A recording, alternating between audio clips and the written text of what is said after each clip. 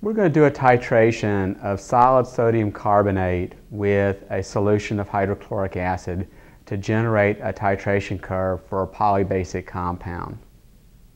We're going to dissolve a known mass of sodium carbonate.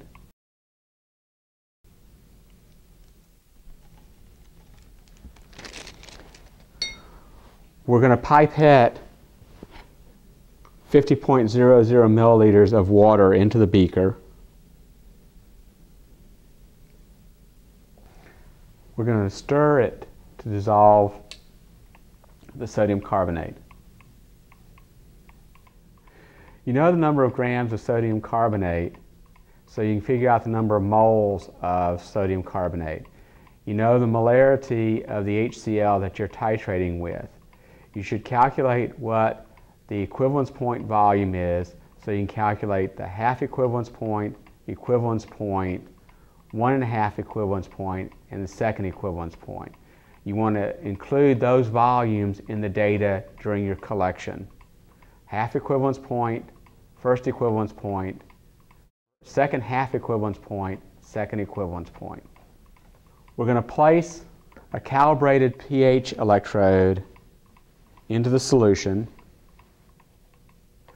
We want to be careful not to let the stir bar hit the electrode. We're going to use two indicators in this titration. The first indicator is going to be phenolphthalein. Phenolphthalein is an acid-base indicator. It changes from pink to colorless in a range of about 10 to 9. We've already calibrated the pH electrode, so we're ready to collect data. We're going to come down to collect data. We're going to do trigger prompt. We're going to wait 30 seconds for the electronics to warm up. Our first data point is going to be 0 milliliters of HCl added. This will give us the initial pH of the solution. When the CBL reading is stable, we're going to press trigger on the CBL and enter the volume from the burette into the calculator, 0.00 milliliters. We want to collect more data, so select more data. We're going to add 1 milliliter of the HCl solution. We're going to try and get as close to 1 milliliter as possible. If you don't end up with exactly 1 milliliter, simply read the volume and enter that value to the nearest hundredth of a milliliter. When the CBL reading is stable, press trigger on the CBL and enter the volume of the burette in the calculator, 1.00 milliliters. We want to collect more data, so select more data, press enter.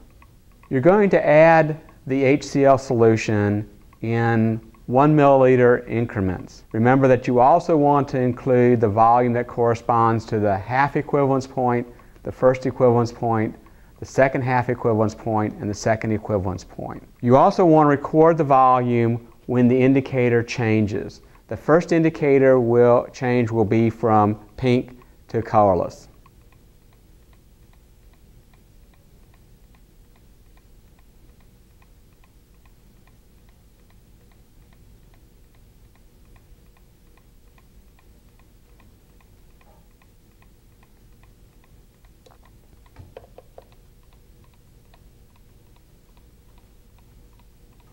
When the phenolphthalein has turned colorless, you now want to add 3 to 4 drops of brome cresol green.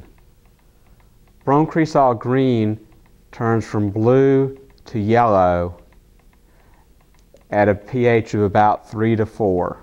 You want to continue to add the HCl solution in 1 milliliter increments, collecting data each time. Record the volume when the indicator changes from blue to yellow. Notice that carbon dioxide gas is being produced and released from the solution.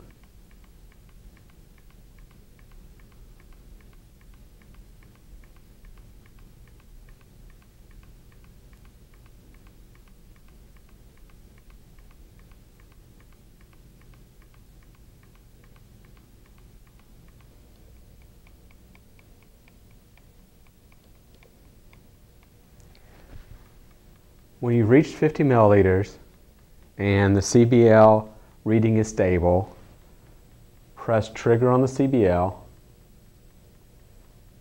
and enter the value on the calculator, 50.00 milliliters. We're through collecting data, so